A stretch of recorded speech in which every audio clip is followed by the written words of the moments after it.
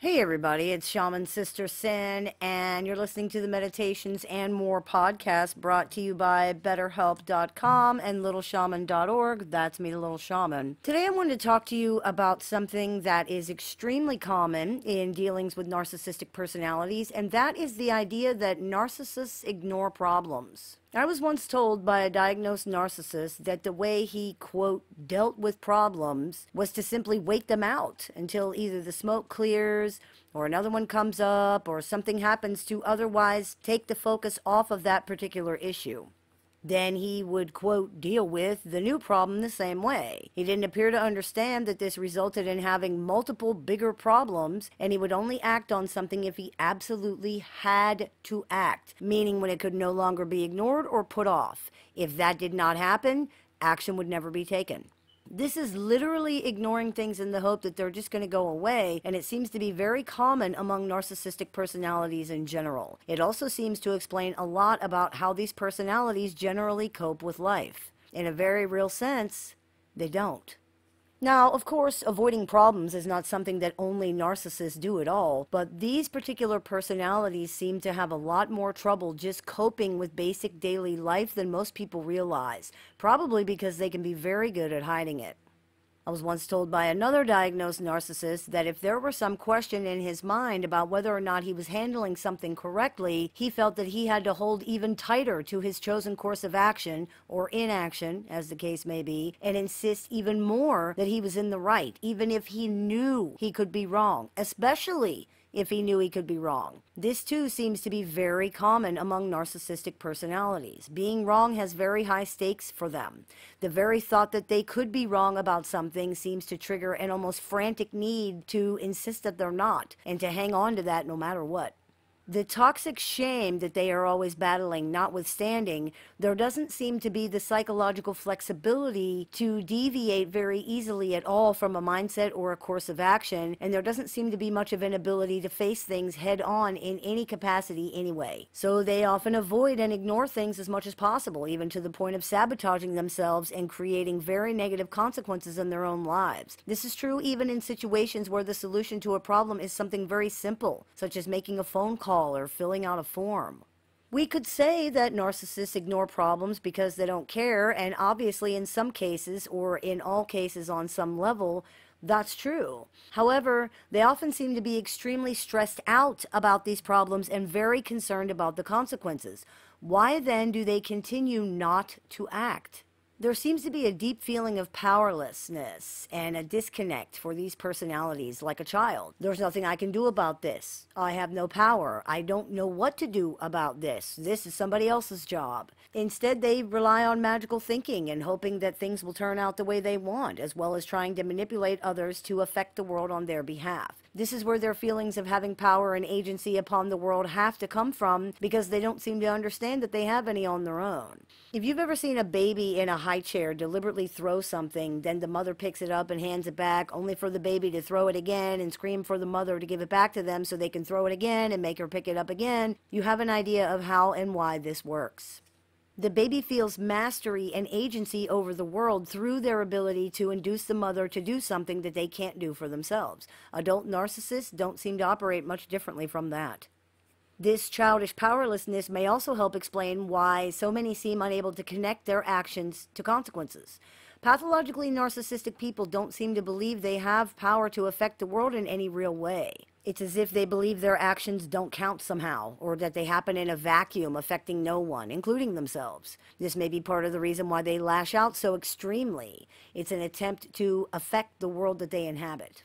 When asked if they understood that their partner's decision to seek a divorce was directly related to their actions, one diagnosed narcissist answer was that they didn't believe that could be true because they didn't believe they had that much power in the relationship.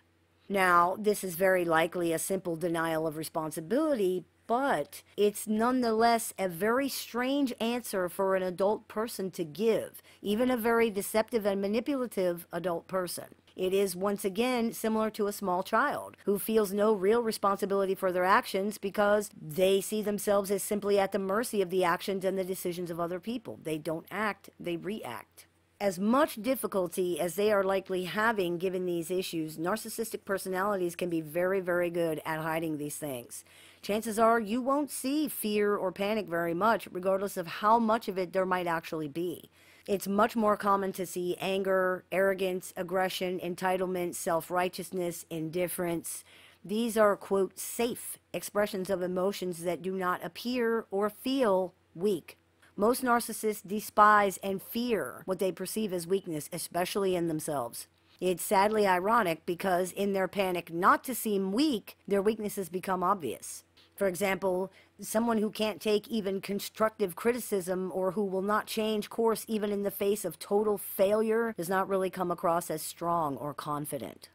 Narcissists often appear to care a lot about any unpleasant consequences they might incur, but true to form, they don't seem to understand or believe their own actions play any part in the situation at all. They endeavor instead to change the consequences for their behavior instead of the behavior itself. It's as if, once again, they believe they have no power in the situation and it all belongs to other people. If I change what I'm doing, that's not going to fix anything. I need to change what other people are doing. If that's not successful, they appear to be unable to see how to avoid the consequences they don't want. So they simply avoid facing or dealing with them if it is at all possible. We can say that this is because they simply don't want to change their behavior, and that would definitely be true in many situations, but in some ways it's too simple of an answer. Many times the situation has grown out of something really small or that's not even important to the narcissist, so why such resistance to doing something different?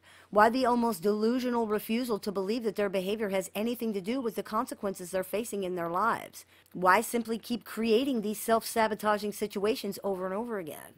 To say that they don't care about that is not really true, regardless of what they say. They often seem to at least superficially recognize the impact the consequences will have on them or their lives, and they care very much. They still do not take action. If all of their attempts to alter the consequences or manipulate others to intercede on their behalf fail, many narcissists fall back onto indifference. They just stop caring. It's as if, for some of them, not caring is an almost desperate defense mechanism against the fear and the confusion created by a fundamental inability to function even basically as an adult person. Instead of learning how, they simply give up and get through life as best they can, which is often not very well at all. This is a very frustrating thing for people who live with or whose lives are otherwise entangled with narcissistic personalities. The refusal to deal with problems not only causes massive issues in relationships, it can create huge issues in life in general, and if you're having to rely on this kind of personality to take care of something, this can result in adverse consequences for you as well, or your family. For example, they're supposed to take the car to get fixed, but they won't. They were supposed to call the mortgage company, but they didn't. They were supposed to amend the tax return, but they never did. Now the problem is out of control, much bigger than it should have been, and you are at a loss to understand why they didn't just take care of it before things got to this point. And no matter how many times you ask them, you might never get a real answer. If you do get any answer at all, the answers might not make any sense, or they might rely on childish or even infantile magical thinking that no adult person would believe. The truth is, they might not even know why they didn't take care of it. These personalities are very disconnected from themselves and the real world in general, as you have probably noticed. Many narcissists simply walk around in large part just reacting to their feelings without very much thought for what they're doing or not doing at all. They didn't want to confront the issue for whatever the reason was, so they didn't. Asking them why they did something or didn't do something is akin to asking the sun why it shines, because it just does. If you're dealing with narcissistic people, this is an important aspect of their personality to keep in mind. There are, of course, some who are super responsible when it comes to the general nuts and bolts type of tasks in life, but in general, we find that relying on pathologically narcissistic people to take care of things that are important is a mistake. Even those that are super responsible may ignore and avoid things that they don't want to deal with, regardless of the consequences. If you're going to be in a situation where you have to rely on them, it's probably better for you to either do it yourself or find someone else who will. Ironically, this may upset the narcissist because they don't like the idea that you're implying they've done something wrong or they didn't do something and now somebody else has to do it. But after their tantrum, they're still not going to be any more reliable or responsible. So if you want something done, you're going to have to do it yourself. And if you're waiting for them to stop avoiding a problem in a relationship, you've got a better chance of getting them to do that project they've been putting off for 3 years than you do of this ever happening. Narcissists simply cannot face emotional issues in any way, no matter what. And the consequences of facing something emotional that they've failed at are bigger for them in the moment than the consequence of not facing it. It's just not going to happen. In this, as well as in every other area, you'll have to learn to rely on yourself. I hope this clears a few things up for you. As always, I look forward to your comments, questions, and suggestions, so please keep those coming. I take appointments online, over the phone, via text, via messenger, via email, and through Skype. So if you're interested in speaking with me one-on-one, you can visit littleshaman.org to do that.